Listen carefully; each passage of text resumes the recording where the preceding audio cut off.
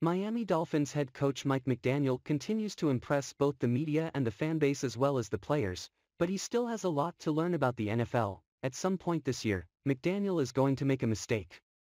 Chances are when it happens, he will be questioned about it after the game because it may very well cost the team a win.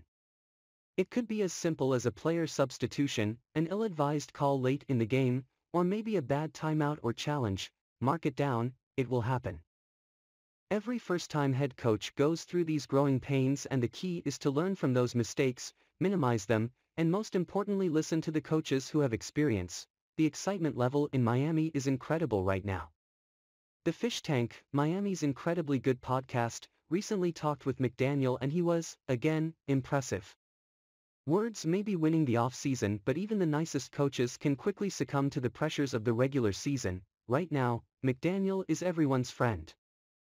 The players love him, but come August those players are going to hate him. They are going to respect him, but they are not going to be his besties. They will be fighting for a roster spot, starting jobs, and their livelihoods. Mike McDaniel will be in charge of their futures. This is not a knock on McDaniel.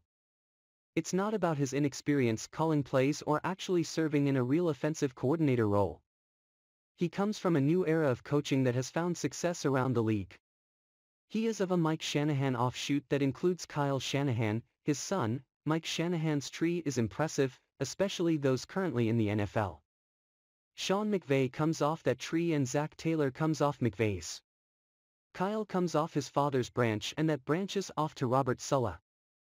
The Jets head coach, and Mike McDaniel, there is a lot of experience behind this tree, but like all of those other head coach, McDaniel will still need to take his lumps. If he is going to succeed in the NFL, he will need to learn from those mistakes quickly and get better.